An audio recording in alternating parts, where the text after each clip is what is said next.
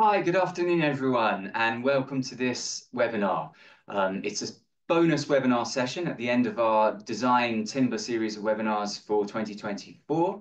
My name is Matt Milton. I am Editorial and Publications Director here at Timber Development UK. So just while we're waiting for everybody to join, I'm going to very rapidly say a few words about Timber Development UK in case you don't know about us. We're a relatively new organisation, but we're also quite an old historic one in that we formed in 2021 from the merger of the TTF, Timber Trade Federation, and TRADA, the Timber Research and Development Association. We have three main missions: to connect the supply chain, to lead best practice, and to accelerate a low carbon future. And we carry out those missions with events like this one, and with all our many other outputs. You can see a few of them there. One is Designing Timber. That's our beautifully designed quarterly magazine, which showcases all the best in timber design. You can see next to it one of our many case studies. That one is on Durley Chine Environmental Hub, a great sustainable project. If you go to our website, you'll find many more of those case studies, which we've just made open and accessible to everybody. You don't have to be a member to browse our case studies library. Beneath that, you can see one of our many timber knowledge sheets. We publish a lot of these. They provide an introduction to pretty much anything and everything connected to timber construction. And next to that, you can see another recent publication of ours on timber policy, which demonstrates what countries across the world are doing to accelerate timber construction. Actually, this is a little excerpt from the knowledge sheet I just showed you on embodied carbon data for timber products. If you were to open that one, for example, you'd see all the embodied carbon data for common timber products. Here's a quick selection of those timber knowledge sheets you can find on our site. Timber typology is another great one of our publications. It's just a quick introduction to all the different timber construction methods and materials. And here, very relevant to this particular webinar, some of the fire-related timber knowledge sheets you can find on our site. And talking of which, I'd encourage you all to visit the website timberfiresafety.org. That's a joint venture between us, Timber Development UK, and the Structural Timber Association and Swedish Wood. So that's a dedicated site to timber and fire safety. It's geared to all knowledge bases, so you can kind of pick your own path through the many pages on that website, depending on your own level of technical expertise. If you're a developer, for instance, you might want to look at certain pages. If you're an engineer, you might want to go a bit more technical. But yes, I do urge any of you who are interested in timber and fire safety, as I'm sure you all are because you're at this webinar, do visit that site. It's an extremely valuable resource. A couple of other useful publications you'll find on our site. So arguably the flip side to fire safety, moisture management during timber construction is a recent publication of ours addressing another challenge in timber construction. We do hope that if you're not a member, you'll consider joining us. There's lots of information on how to join on our website. And without further ado, I'm going to hand over to the first of our speakers now, Alastair Crossley, who is Associate Fire Engineer at the Fire Surgery. So Alastair, if you want to take over and share your screen. The floor is yours.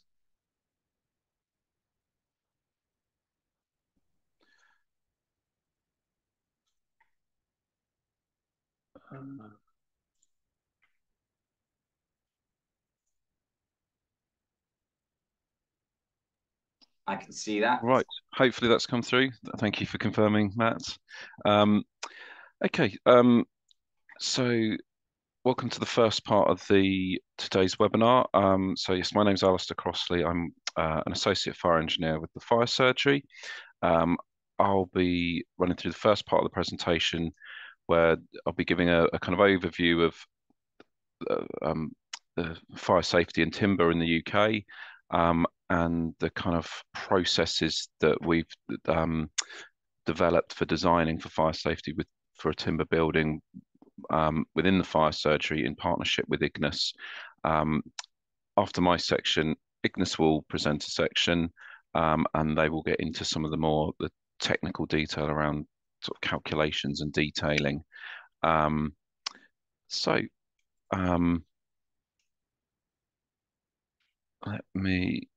So just to start with a little bit about the fire surgery. We're a fire engineering consultancy of 15 people, and we're based in the City of London. Despite being relatively small fire engineering consultancy, we do specialise in designing unique fire strategies, and always have done since the very beginning of the company. One of the company's first ever project was the Sam Wanamaker Theatre, which won a Best Fire Strategy Award from the SFPE back in 2015, which was, interestingly enough, a full timber building. It was a recreation of a Jacobean theatre with everything as untreated timber. So we've it's quite appropriate that we're now working with a lot of timber in a very different type of building to that. We've continued winning Best Fire Strategy of the Year awards from the SFPE in other years, as you can see there, for some interesting projects, Croom Court and the Royal Albert Hall. And we also were awarded Engineering Talent Awards Small Medium Enterprise of the Year back in 2020. And you can see some pictures of some of our more interesting, more famous projects on the screen there. So the first to start this presentation on mass timber and CLT, the first thing you've really got to understand when you're looking at fire safety is, why is our standard guidance not applicable? Why can we not just pick up approved document B, BS 9999, and other similar documents, and design the building and make it out of timber? Why? And the reason that you can't is the underlying assumptions to some of those documents essentially assume that the structure of the building is non-combustible. By using combustible structure, which obviously you're doing with mass timber, you're going to change the fire dynamics in the building, and you're going to change how the building behaves and responds in the event of a fire. And therefore, all the assumptions that underpin those guidance documents might not hold true anymore, which is why you can't just follow the standard guidance documents. So next you have to look at what guidance there is available. There's lots of guidance available from the insurance industry, but the guidance that probably best addresses some of the issues when it comes to fire safety design from a life safety point of view is the Structural Timber Association guidance document, volume 6, Mass Timber Structures, Building Regulation Compliance, B3 Part 1. So it's important to point out there that really this STA document is aimed at B3, the structure of the building. It doesn't address other elements of the fire strategy, which you do have to give due consideration to when you're designing fire strategy for a mass timber building. So within the STA guide, it sets out, one of the most useful things it does is it sets out a permissible compliance route, and it offers you different routes depending on the consequence class and the height of the building. So for lower consequence class, lower height buildings, you can follow a kind of guidance-based approach. By guidance-based, that would mean you could follow, say, approved document B or BS 9999, and then maybe the Eurocode design or standard information from suppliers about the fire resistance of the materials, and you don't have to go beyond that. If you've got a higher consequence class or a higher height to the building, the heights come from fire service intervention heights, depending on building type. What the guidance is then recommending is that you follow a performance-based approach, which you'll see, you probably can't read it in full there, but note 4 which is the note against performance-based, basically describes what that means. And it says demonstration by a competent structural/fire engineer with relevant experience that the structure has a reasonable likelihood of surviving burnout with due consideration of the ability of automatic suppression systems to mitigate fire growth, the impact of the combusting structure on fire development, the ability of the structure to undergo self-extinction, and the ability of the structure to support the applied loads during and beyond the fire event. So it's essentially what you're trying to prove there is that if you have a fire in a performance-based mass timber building, in one that you've designed to a performance-based fire strategy, that fire, once it's burnt, or what we call the movable fire load in the compartment that the fire's in, will die down, burn out. The exposed timber will stop charring and will eventually auto-extinguish, and that the remaining undamaged timber is of sufficient thickness to still take the structural load that it's supporting, so that the structure remains standing post the fire event and you don't get collapse of the building. This approach is again summed up in this diagram, where you essentially, again, for small low risk buildings where people can get out quickly and where fire brigade intervention is external or through limited internal travel, you can go down a guidance-based approach. And it explains there that means a fully exposed, partial protected or encapsulated, with the assembly achieving the relevant fire resistance period recommended in standard guidance using codified calculation procedures, e.g. EN 1995 Part 1, Part 2. If you've got a larger building where evacuation is going to take a longer time, or fire brigade intervention involves committing much more into the building with longer distances or traveling up greater heights in firefighting shafts, then you have to undergo this performance-based design, where it says the structure is either prevented from contributing as a source of fuel through full encapsulation adequate to prevent pyrolysis for the full duration of the design, or self-extinction must be demonstrated with, so that's if you want to have your timber exposed, you have to demonstrate self-extinction with the structure capable of supporting the applied load during and beyond the fire. So two approaches. We're going to talk much more about the performance-based design moving forward in this presentation, because that's where the interesting engineering is, that's where the harder challenges are. So the first option available to you in a higher consequence class, higher height building is an encapsulation approach, which on the face of it sounds quite straightforward, but actually needs a more work than might be realized at first. The key requirement is that for a boarding product to truly to properly encapsulate timber, it has to be able to demonstrate that the non-exposed sides, the timber side, will stay below 200 degrees C, and that has to come from the product's test data. So you can't just choose any kind of fireboarding product. You have to choose one that can specifically demonstrate that performance criteria. The next point is detailing of connections and penetrations requires careful consideration. So you start with the timber structure, you encapsulate it, and then you're most likely going to need to attach things to that structure. And now you've got penetrations to your encapsulation. So you have to look at that with a lot of careful consideration to see that you've actually, you're not stripping away that encapsulation protection. And then there is moving away from the fire design, there's does encapsulation negate the benefits of mass timber? So depending on the project and the drivers behind it, if the appearance of mass timber is an important driver, then obviously encapsulation, you don't get that benefit. While overall with encapsulation, you're still likely to get an improvement in the carbon assessment of a building, encapsulation products themselves take away some of the benefit.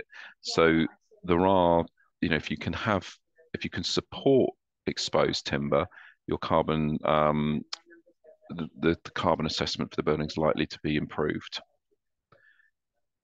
So we'll give a first sort of example of a project that the fire surgery and Ignis have worked on together, which is the project called 55 Pall Mall. So a feasibility study was undertaken between the fire surgery and Ignis to explore the options for a hybrid CLT structure. And it started off with the aim that we wanted exposed mass timber in the building. But unfortunately for this specific building, it wasn't possible to achieve that, to have exposed CLT slabs, because we had deep floor plates, a lack of sprinkler protection due to the sort of due to the site constraints and some of the existing conditions. Sprinkler protection was going to be difficult to introduce. There were also party wall conditions, which gave us a very deep floor plate with windows, I think, on only one of the 4 elevations, and that produced conditions where you get, because there's a limited openings, you get a ventilation controlled fire, which is a slower, longer burning fire and is actually worse for the design of the CLT, and you would end up not being able to demonstrate auto extinction of the CLT. And therefore, we were able to early on establish that we weren't going to be able to support exposed CLT on this project, and encapsulation was the route forward. And the encapsulation was adopted using 2 times 18mm thermocell boards, and that project is currently on site, halfway through Reba Stage 5 with red construction. So if we move on to exposed timber, you've probably noticed already in this presentation that there's sort of some interchangeable terms that the industry hasn't quite got an agreed word for. You might hear auto-extinction, self-extinction, burnout calculations. Sometimes instead of extinction, you get extinguishment. When people use these phrases, they are normally meaning the same thing. And it is essentially, when you have exposed timber, demonstrating, as I explained earlier, that the fire in a compartment, once it's burnt itself out, the CLT will stop charring on its own without any intervention from the fire service or anything like that, and that the char layer will have sufficiently protected the rest of the timber structure, the uncharred elements, that the uncharred elements are still thick enough and strong enough to take the load of the structure, so that you don't get structural collapse at any point during the fire or post-fire. Now they're not straightforward calculations, and most fire engineers, including the fire surgery, cannot undertake those calculations. That's where we team up with Ignis, because they can undertake those calculations. To deliver an exposed timber project, you need competency across the whole team, and that's not just on the fire safety side, not just the fire engineer and a company, and somebody undertaking the role that Ignis are undertake with us. It's the architect. Do they have any experience of working with mass timber? Do they understand what's going to be required from the detailing side? The structural engineer, do they have experience? The building control body, and the building control body are likely to need a third-party reviewer. Does this third-party reviewer have competency? And does the client have any experience of mass timber? Do they understand what taking on a mass timber project means? And you really need to make sure that you've got competency across the team to deliver a mass timber project. Auto extinction, that's the first step. The other really important thing is the detailing, and that requires a lot of careful consideration. And it's quite often the connection details between timber and other products, whether it's, say, quite often you have a steel frame supporting mass timber. And there's limited experience across the industry of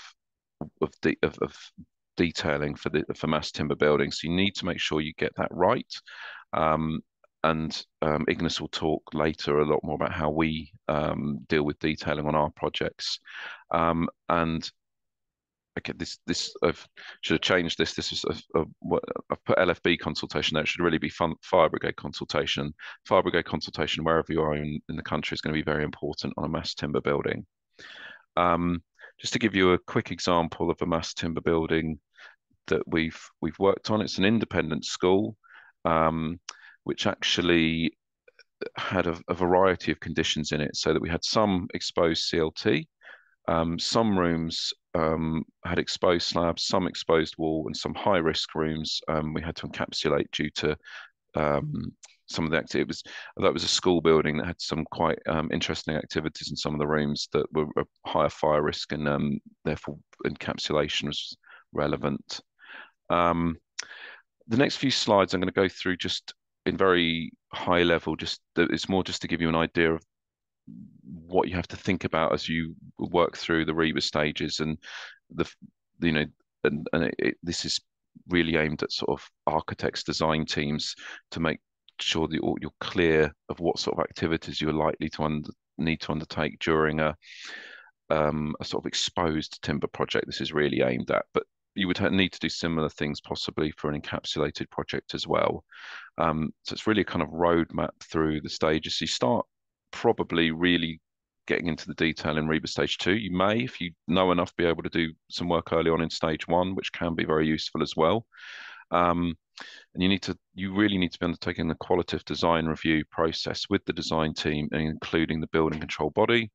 And it's at this point that you really want to get an initial auto-extinction model completed, just to really get those initial parameters set so that everybody understands what the constraints are to achieve auto-extinction in the design. And then you'd have the stage 2 fire strategy, implications of CLT needed to be clearly demonstrated. As you move through the REBA stages, the number of sort of actions to support the CLT design increases, and it includes things like starting to meet with the fire brigade, meeting with insurers, starting to look at the details and make sure that you've got test evidence to support the details you want for the project. And similarly, as you go through stage 4, you're probably now looking to close out some of the feedback you've had from the building control body, their third-party reviewer. As you've developed the details, and you sometimes specific details you might need to introduce additional modeling for. So, for example, finite element modeling might be required to support some of the details. And Ignis will talk a lot more about that sort of thing in their part of the presentation. And then it's also useful to have early engagement with your CLT contractor or your mass timber contractor, so that you start getting their input on the design. And it carries on through construction. You need to make sure that the details, that the contractor understands the details, the subcontractors understand it, and that the details, as they've been designed, can actually be built.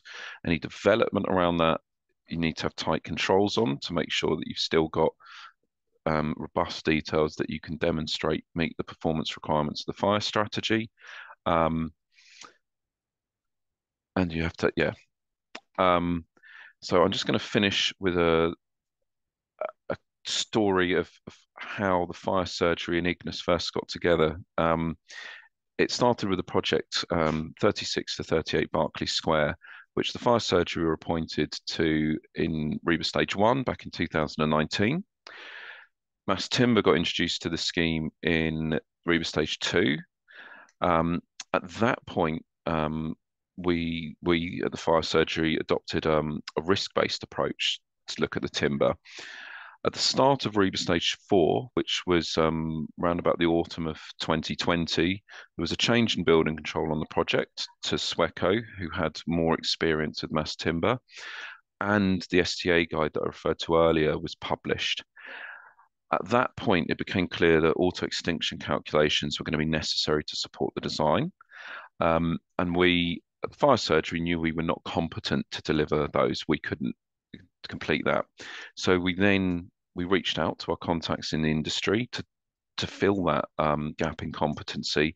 And that, through speaking to our contacts, we were put in touch with Ignis, and we had a conversation with them and quickly realized that they were able to provide exactly what we were not able to provide on the project. And between us, we could fulfill the competency requirements.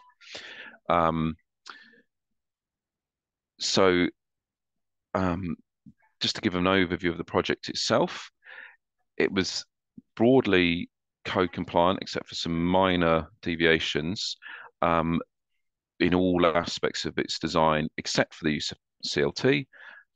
It's an office building just under 30 meters in height. It's got 2 firefighting shafts with a concrete basements and core with a steel frame, CLT floor slabs, and we followed a QDR process with Ignis, with building control, with the client and with all relevant parties.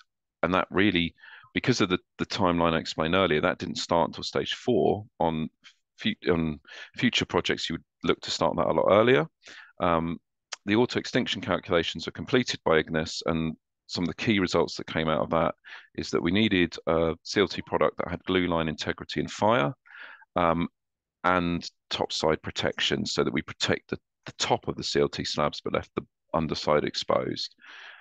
There was an approvals process, Sweco Building Control and their third-party review process to ensure that everything that was, was fully reviewed, and there was the back and forth to close out questions there. And there was very good involvement with the London Fire Brigade. And a key thing they have on CLT buildings and any building they see with sort of higher risk is an alterations notice is something they've put on that project, so that in the future, any changes that are made will have to properly consider the fact that it's a CLT structure. The detailing was a long process with many iterations, but in the end, we were able to reach details for the project that were fully reviewed by Ignis, and we avoided the need for project-specific testing. Ignis were able to demonstrate through their own sort of database of test evidence that the details achieved what we needed them to do. The project is now in stage 5 and is very close to PC. That project was our first project with Ignis, and since that was started in autumn 2020, and since then we've developed that relationship to the point that the fire surgery or Ignis's preferred UK fire engineering consultancy partner. We've successfully worked together on over 20 projects. We've contributed to funding of Ignis fire testing. There's a picture in the bottom left that you can see there of some members of Ignis and the fire surgery at a test rig. And the fire surgery also completed a full company visit to Zurich to meet Ignis and see their lab at the University of Zurich, which is, you can see in the second picture there. So that was my section. I'll hand over to Joachim Schmidt from Ignis. Thank you. I just wanted to quickly point out to everybody that there's a Q&A box.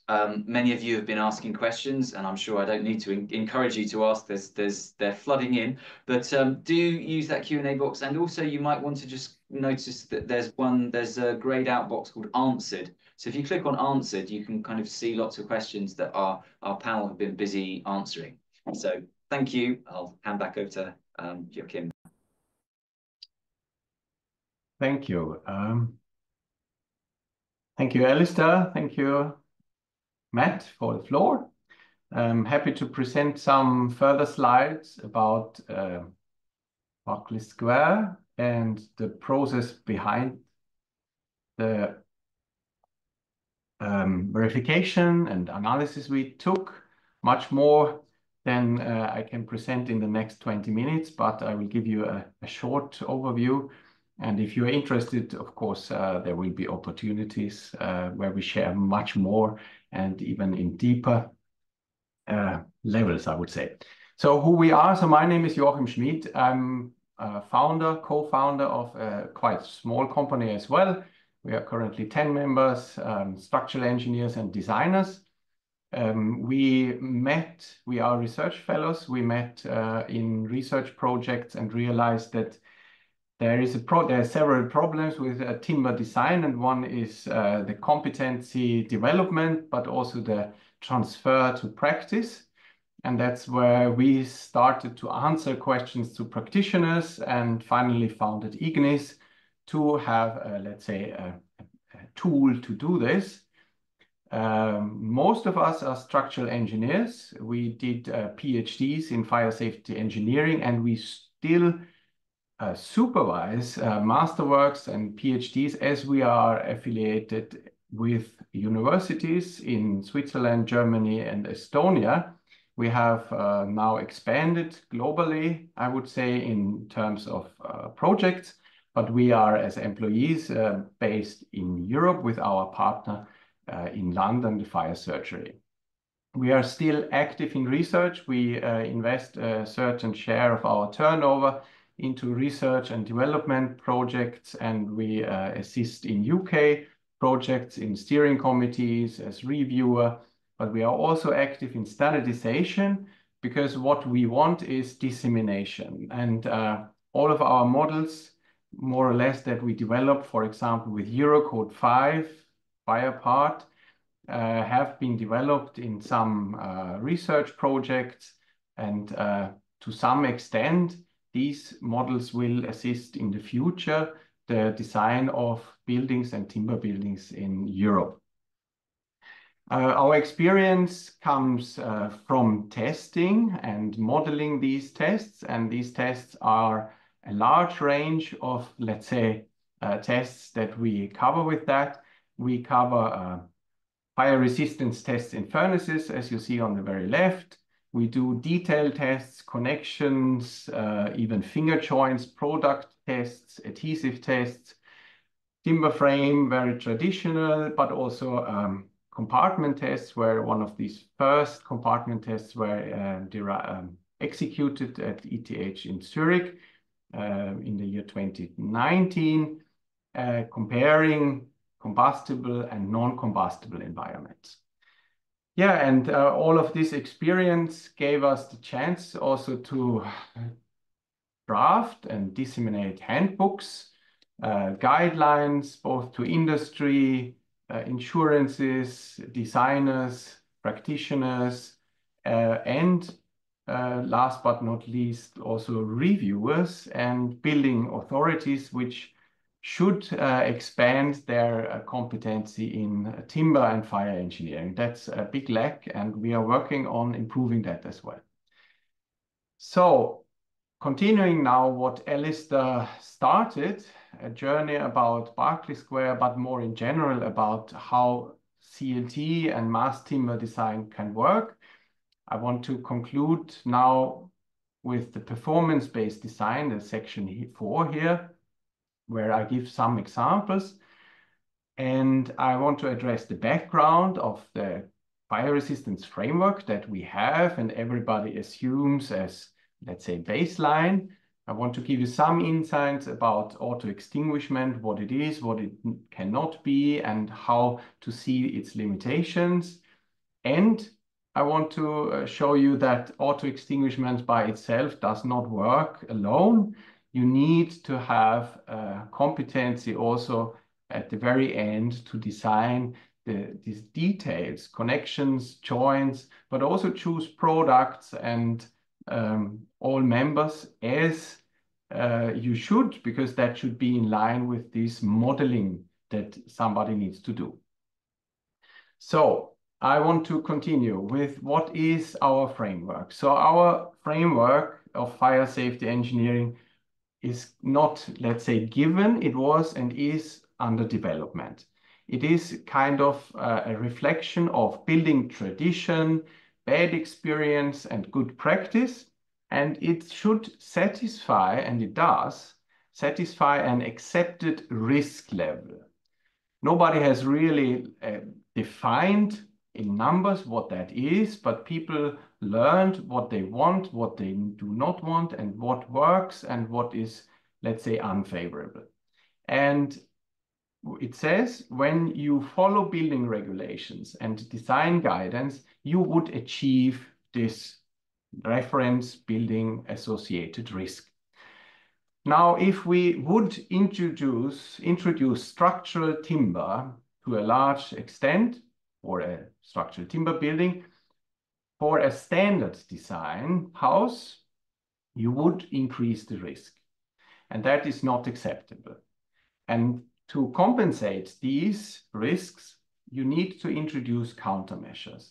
Countermeasures, we can call that additional or new measures. In the future, that might be standard measures again, because standardization as standard guidance will advance. But these are needed to address these uncertainties that some of you mentioned already in the chat or is read about, and we can call them hazards. Hazards, I want to continue with what is it and how to address that. Not necessarily we need to talk about fire safety, but in general, a hazard appears when you go by car from A to B, or, and that's where we took this so-called Swiss cheese model from the aviation industry. The aviation industry is, I would say, on the front line. They want to avoid problems before they exist, before they appear. And to visualize how a safety framework could work, they said, we want to show people that no safety level is 100% bulletproof, but if we introduce a lot of these layers, the arrow to the left side, the hazard, has no chance to go to the very right and create a damage. And that could be a property loss or a life loss when it comes to this consideration. The goal could be also business continuity. Maybe not so much when we talk about building regulations and life safety, but aviation industry and insurance industry is very interested in that. When we talk now about fire, we can give these layers names. It starts to the very left with something that maybe people forget, and that is common sense. If a candle will fall from the table next to me, I will take care of it. I will pick it up and will prevent that the curtain will catch fire. On the very right, you see structural resistance. That is very often addressed when people talk about fire safety. We want to make sure that the structure holds X amount of minutes. But there is many layers in between. And the most, let's say, known layers here are fire detection and sprinkler system, the yellow one here. Now I want to present and add to these layers also auto-extinguishment analysis together with smart detailing. That's a term that we at Ignis call our way of detailing and deriving and developing these details. Both work hand in hand together. You cannot only work with one because they need each other.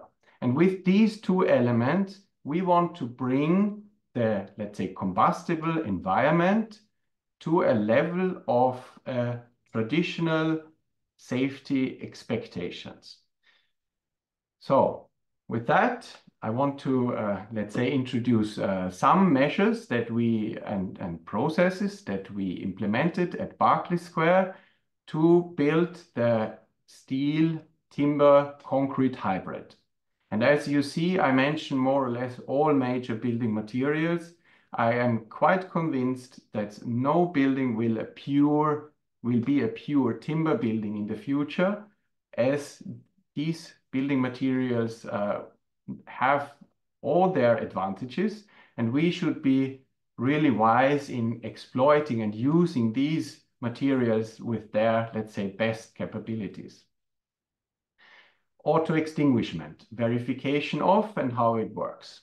So if you read, and I can really recommend reading it once, twice, or even 3 times, if you read the STA guidance that Alastair referred to, you will find this graph. It's one of the most important ones, I would say.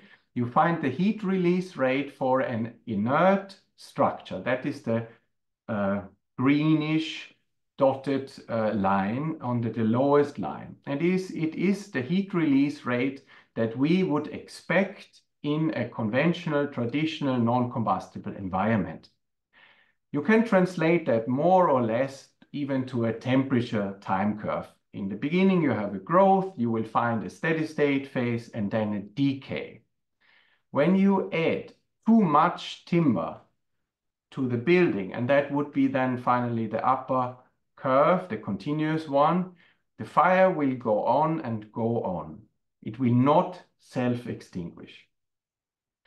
And as a designer and fire engineer, I'm now asked to achieve this purple line, to advise the team on how to do the design properly to get a decay phase and finally a self-extinguishment of the fire. It is self-evident that the fire will be longer than in the reference case because we added additional fuel, but it should not be, let's say, longer than what the design team wants, what you can afford, or as long as the structure will be, the structural integrity, the last layer will be compromised, and finally you can expect collapse. How to do that? It is two functions. That's also our, let's say, core of our teaching or our design workshops. You have to create the building and the details, that's number B, properly, but it is also a function of the product choice. You need to find the correct product, and that could be the CLT slab with the correct adhesive, or the gypsum plaster boards or fire protection boards with a proper verified characteristic and performance.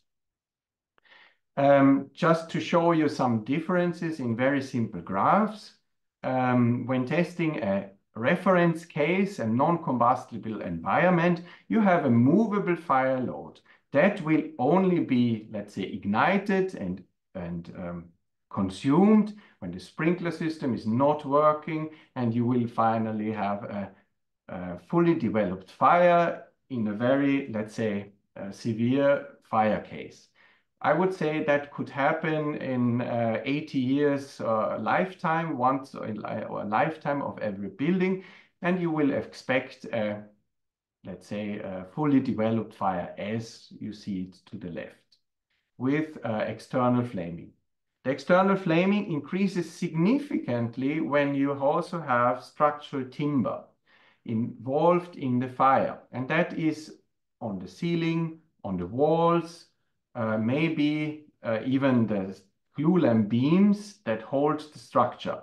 You should be careful. You cannot translate the timber on the walls to additional interior, additional sofas. That doesn't work because then the fire would be just longer but not more intense.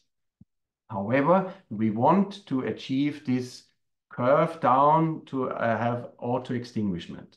And I can tell you, it's not that we can state at the end, we change minor bits in the fire design. Sometimes you need to change the environment, compartmentation, the windows to achieve this auto-extinguishment. Where did we learn that?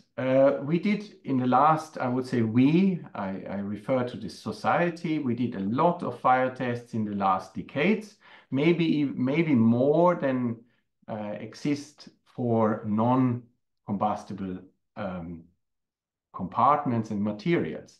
Tests were done in small scale, in big scale, in huge, large scales with big openings to reflect the needs of open space offices or dwellings, as you see it to the lower side.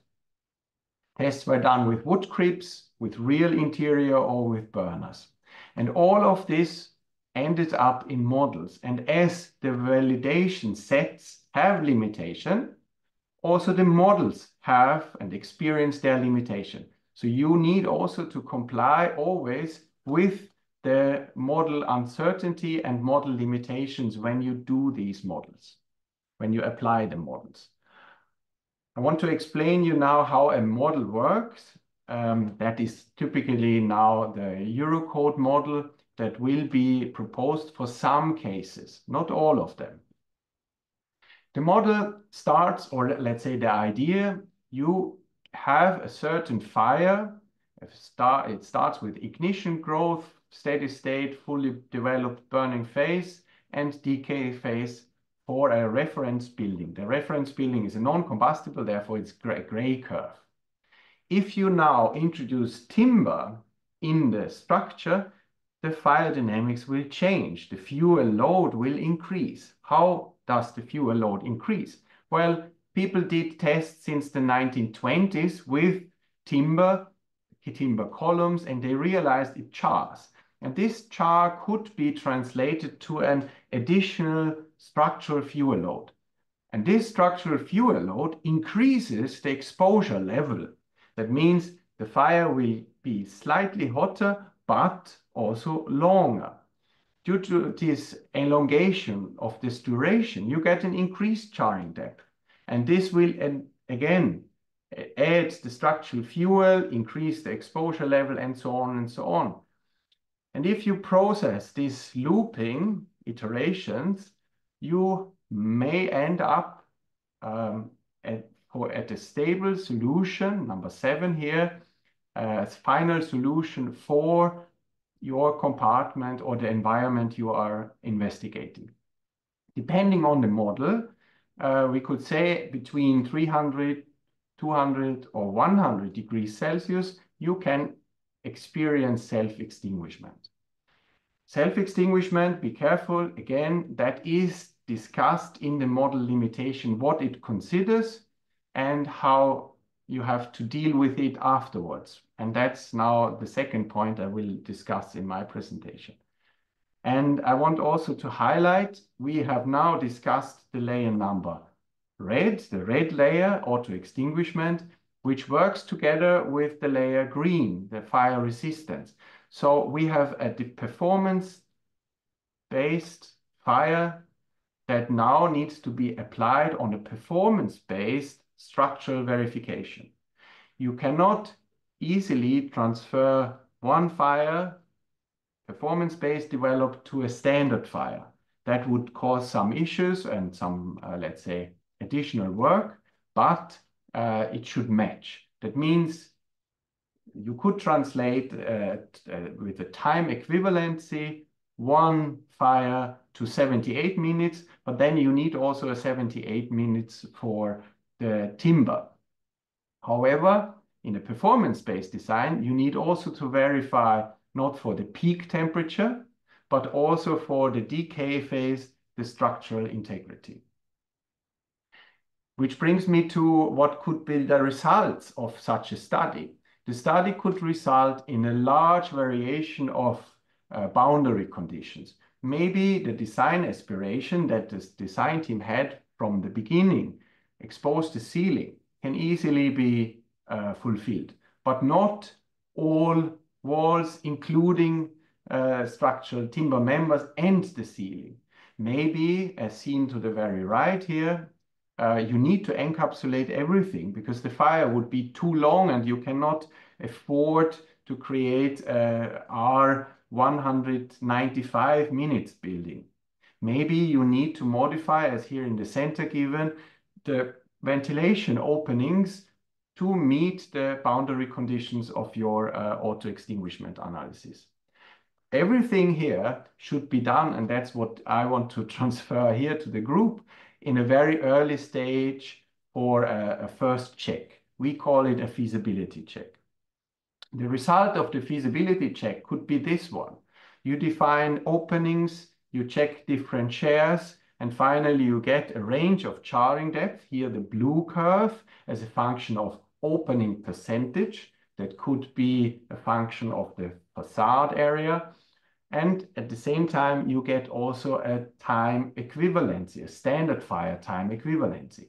This is not needed for the timber or steel design, but it is essentially required because you have also fire sealants, shutters, dampers that you need to purchase. And probably you understand that a fire shutter for 60 minutes is less expensive than for 90.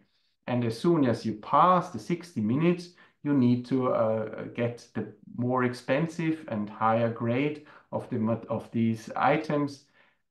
Multiplying it by 8 stories and 100 rooms, it can be expensive. And that's why you should do this at a very early stage.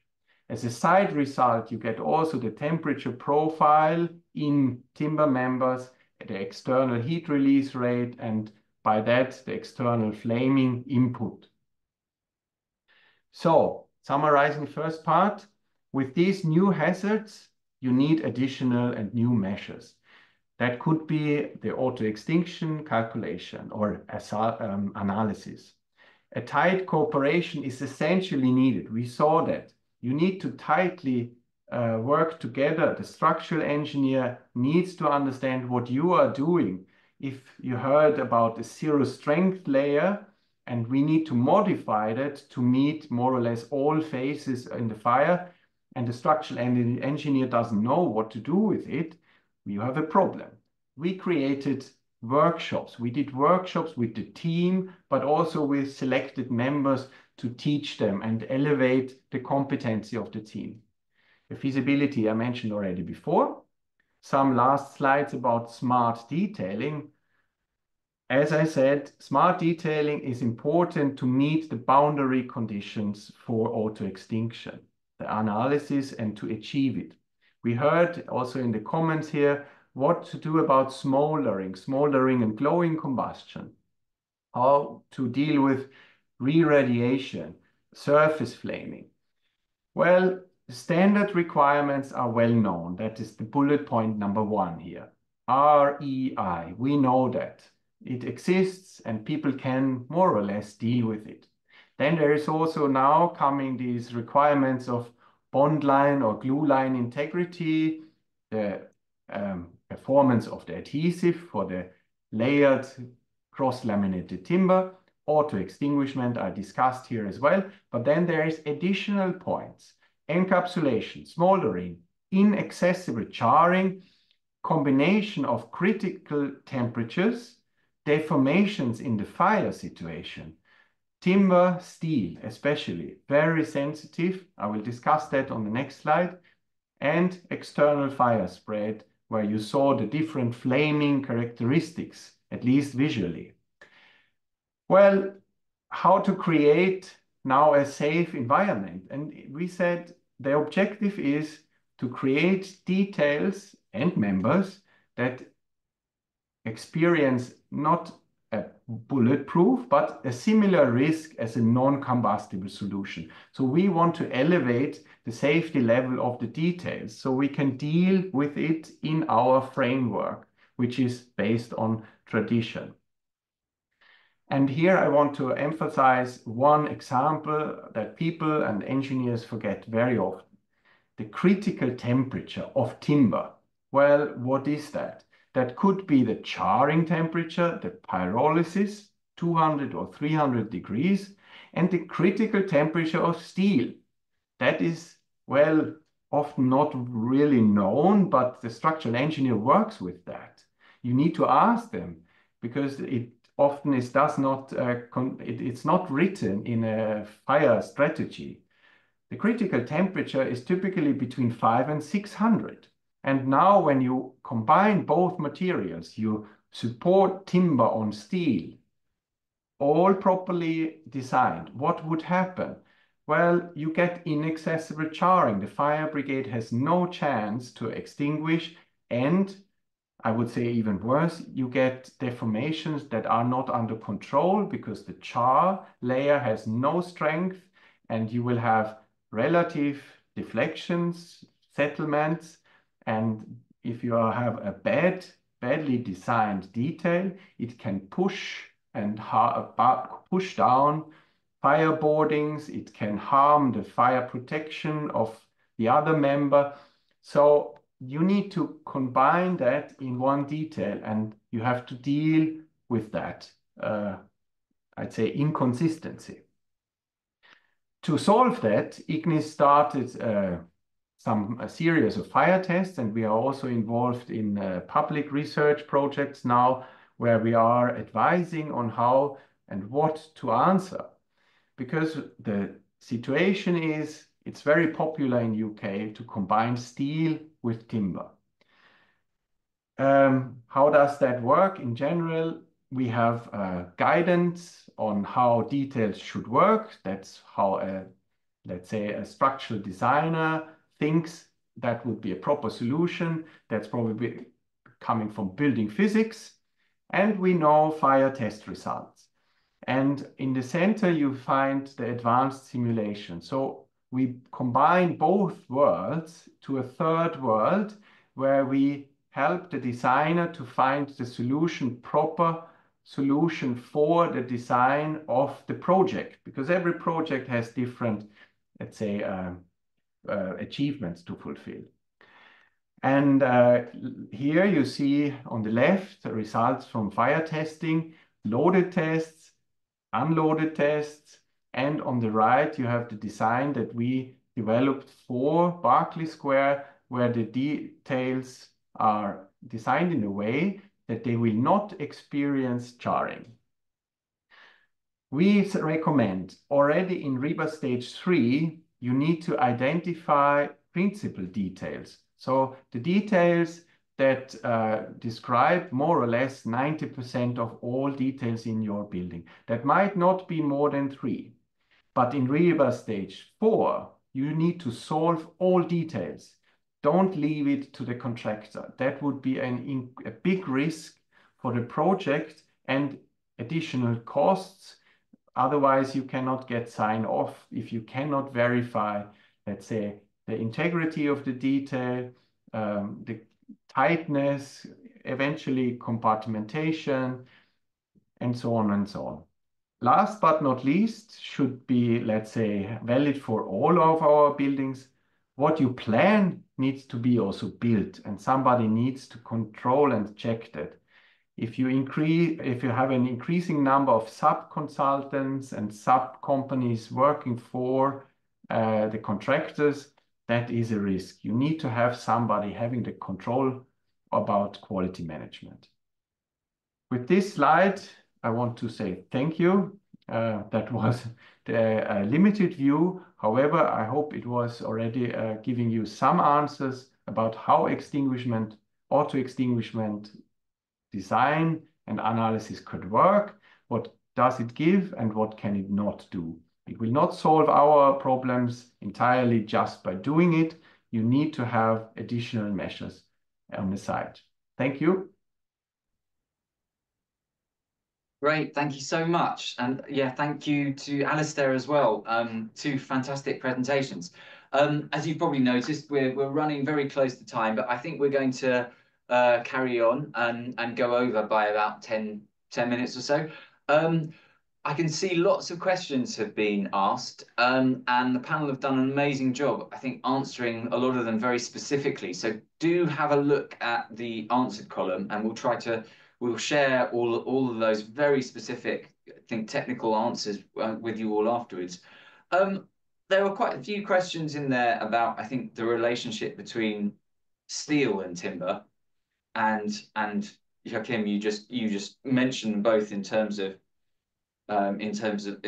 their limits and temperatures. But I just wanted to ask, perhaps it's an ignorant question, but I was wondering whether how much the hybrid timber steel elements were a structural decision or were informed by fire concerns early in the project. And perhaps as well as that, maybe some of you could talk about the relationships between and considerations to bear in mind in terms of fire and temperature when designing with both steel and timber. If anybody who wants to pick up on that. I think normally it's it comes from the structural engineer as to what the initial design intent is, whether they want to build it a full mass timber building or whether they're looking for a steel frame and say CLT soffits.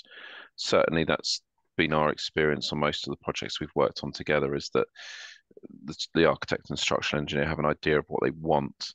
And they present that to us and ask whether it's feasible, rather than them starting with full mass timber, and us saying, no, you have to turn some of it into steel or something like that.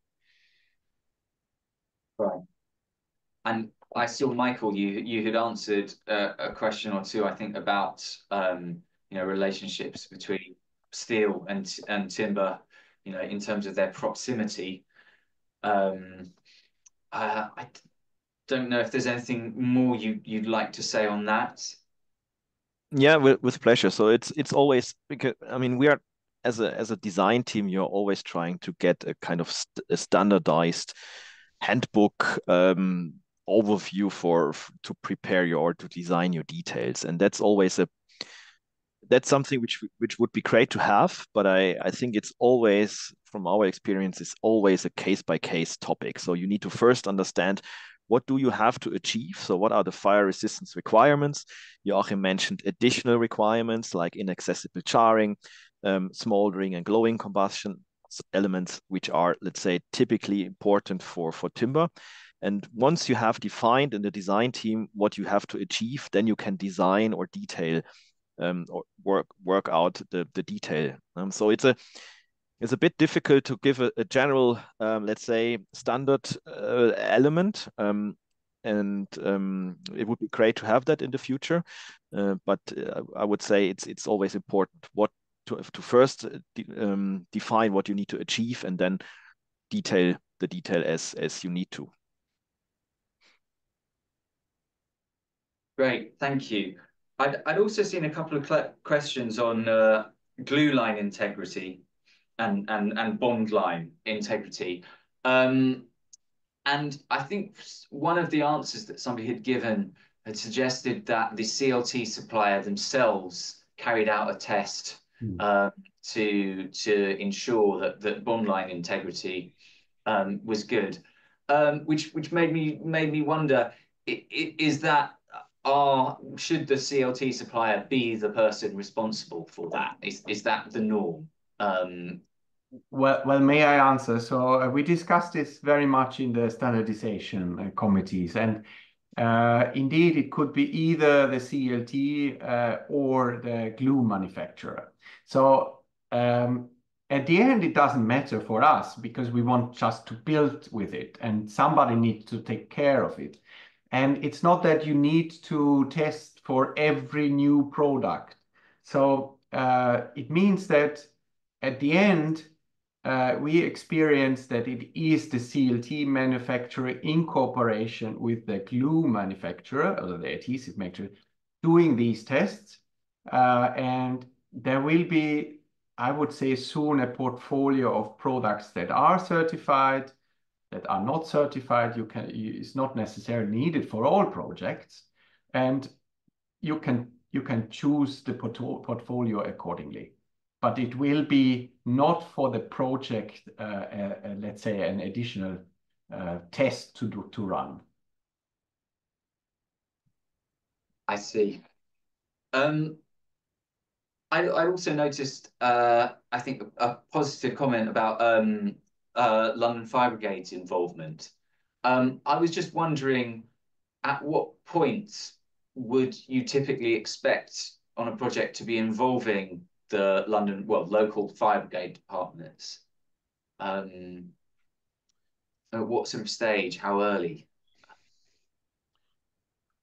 I mean, you've got to make that decision in conjunction with building control, because obviously the local fire brigade are a consultee to the building control body. But you should be trying to get them involved as early as possible as part of a full QDR process. They are, one of the relevant stakeholders in the QDR process. So if you don't go to them until late in the process, you won't get their input, or you won't get their input in time to do anything with it in the design. So it is important to consult with them early, especially if you're doing something new or unique or different to what you may have presented or worked through with them in the past. Great, thank you. And I suppose following on from that, I was going to ask if there were, Hakim, you showed a couple of take-homes, and I was just wondering if you could kind of almost have a take home from the take homes, if there was sort of any one abiding pieces of advice you could give. I mean, I was wondering, that we always hear the message of early involvement. I mean, you sort of mentioned a feasibility study at REBA stage 2. If you wanted to put one sort of overarching message out there, would it be early engagement, ensuring that that designers are thinking about fire safe design and all the things you've been talking about in this webinar at as early a stage as possible, REBA stage 1 or 2? Well, there's probably two things. First, I think a fire engineer, although they are very busy typically, all of them would be happy to be involved early, because it can really mess up when the fire is the last thing that you have to think about and that you have to solve. That's the first thing. And the other would be quite a concrete one, is when timber is not really visible, it doesn't make sense to expose it. Meaning, below a raised access floor, it doesn't make sense to add it to the structural fuel, because that will just create issues with additional fuel, extinction, accessibility, and so on. So that would be probably my first, let's say, very concrete advice to design teams. If it's not needed to expose timber, don't do it. Great. And I suppose I'll just ask everybody, I mean, we had lots of questions come in, and thank you very much for answering them very thoroughly and rigorously.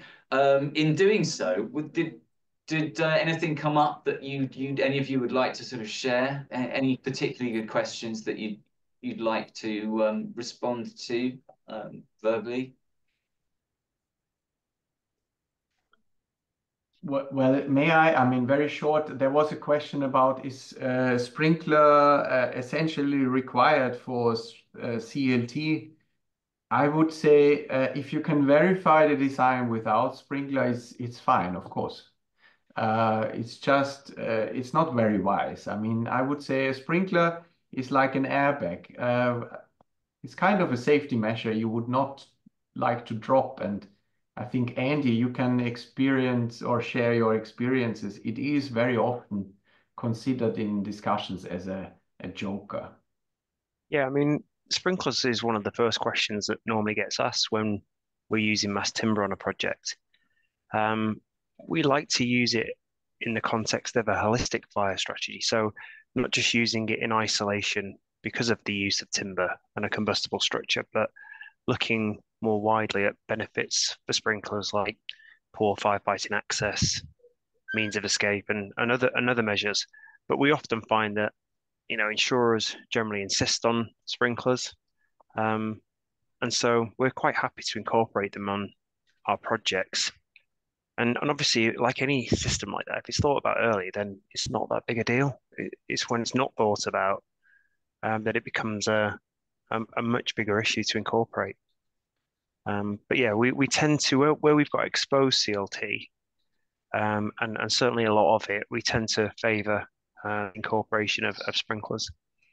And just to answer your question, Matt, a couple of questions I saw which were interesting is the external fire spread. I mean, there's lots of aspects of our design that need to be considered, not just the structural implication of using mass timber, but as we talked about, firefighting access. We know from experience with a lot of fire brigades that they prefer to come into the building through concrete cores when we have a considerable amount of mass timber. And so that's important for us to think about early. We have got situations where we've got mass timber and shaft wall design for our cores. But moving to full mass timber firefighting cores is not something we've done just now.